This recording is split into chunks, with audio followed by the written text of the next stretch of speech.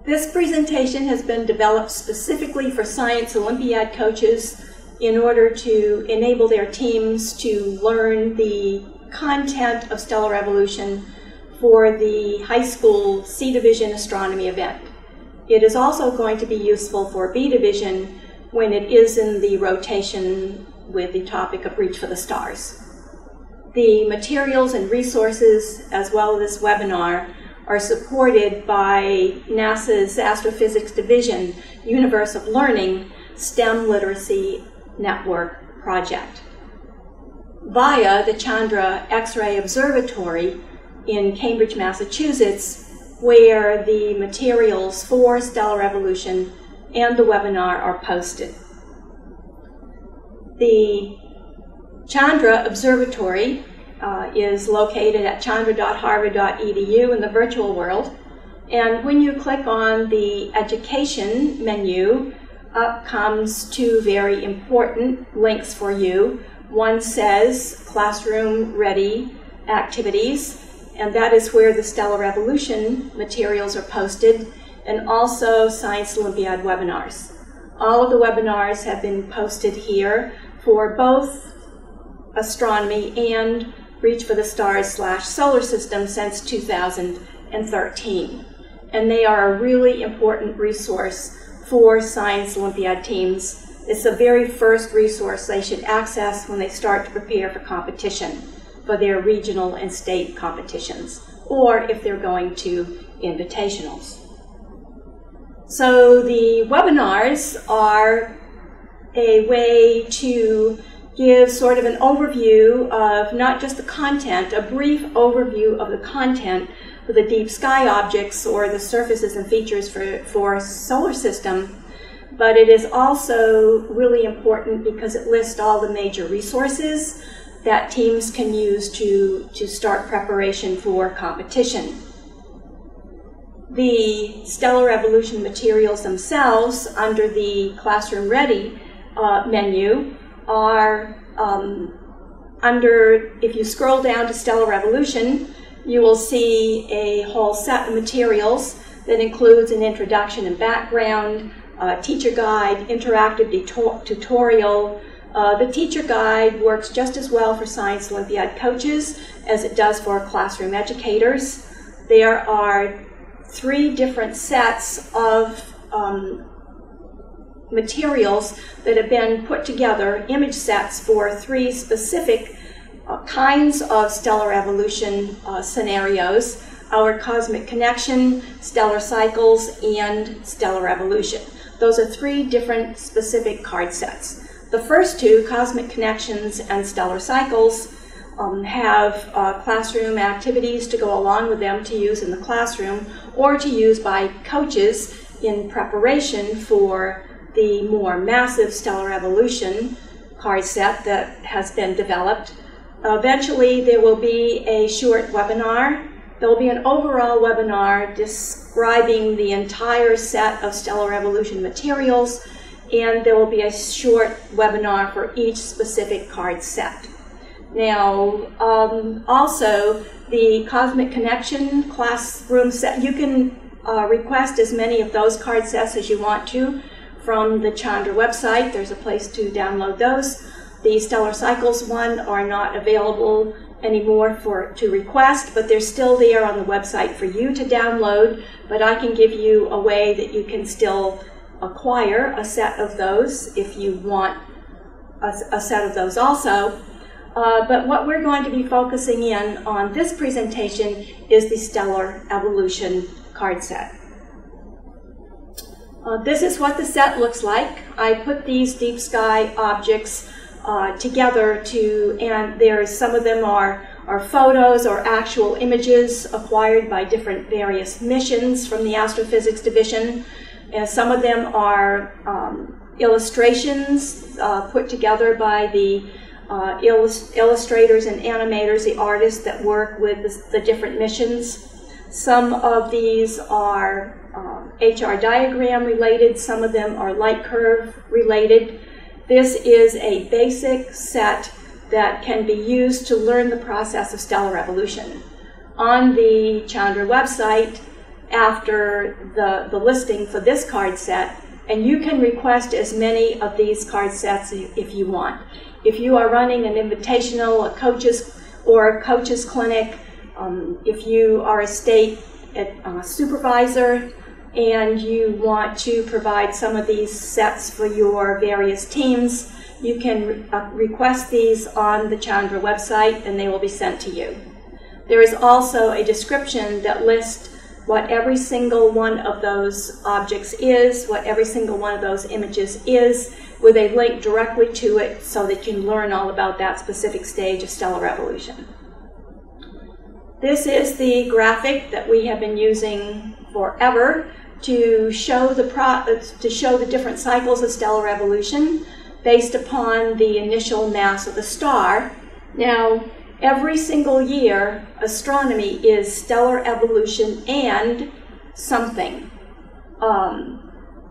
This year it is, and this year being 2018, because I'm using the 2018 astronomy event, Deep Sky Objects, just as an example of how you use these objects to teach your teams the process of stellar evolution.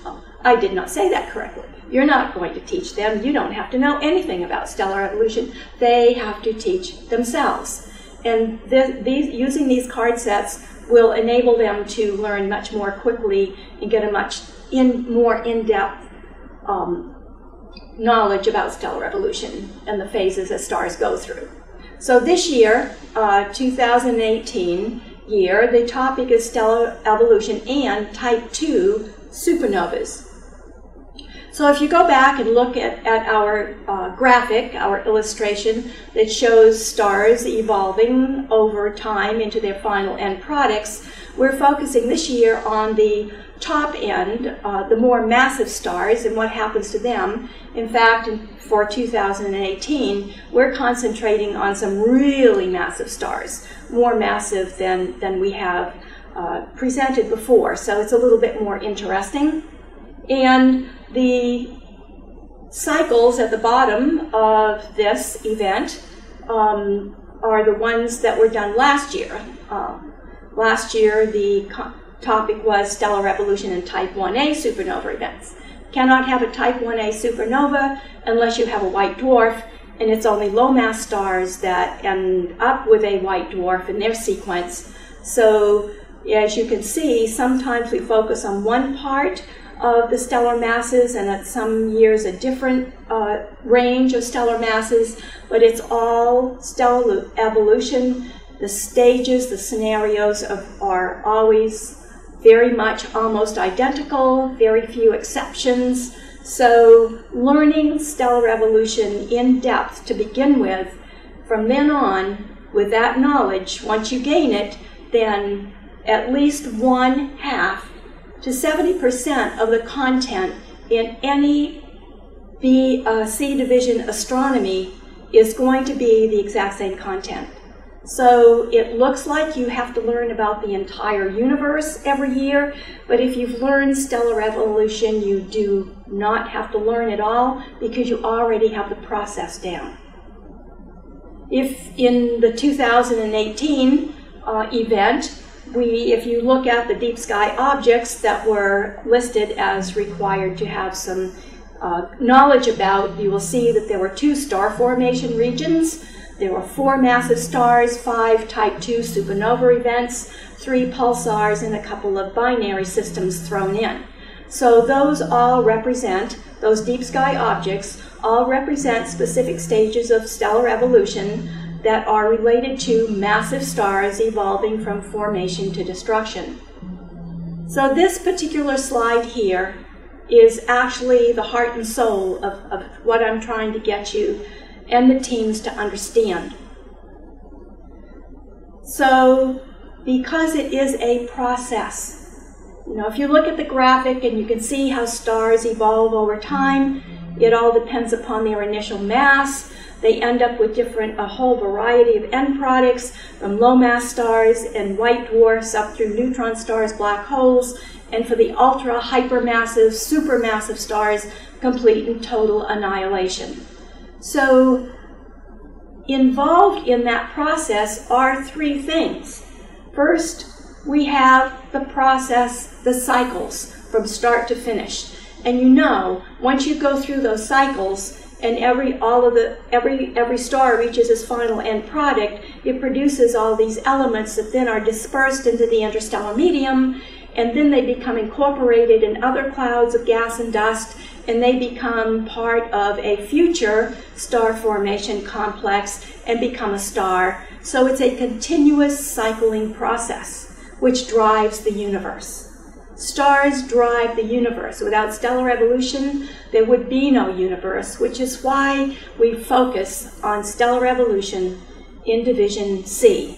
It's also helpful that the NGSS standards also put stellar evolution as a really important concept for high school students to understand.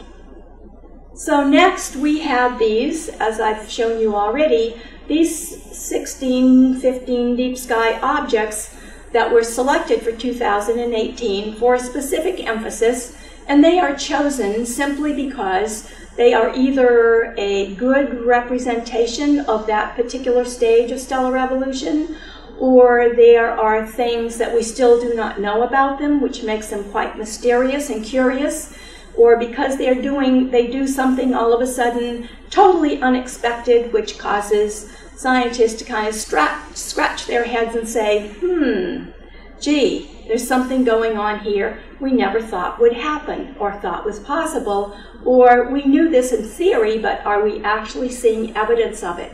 So it takes a long time to select these deep sky objects, and they're all selected for a very specific reason.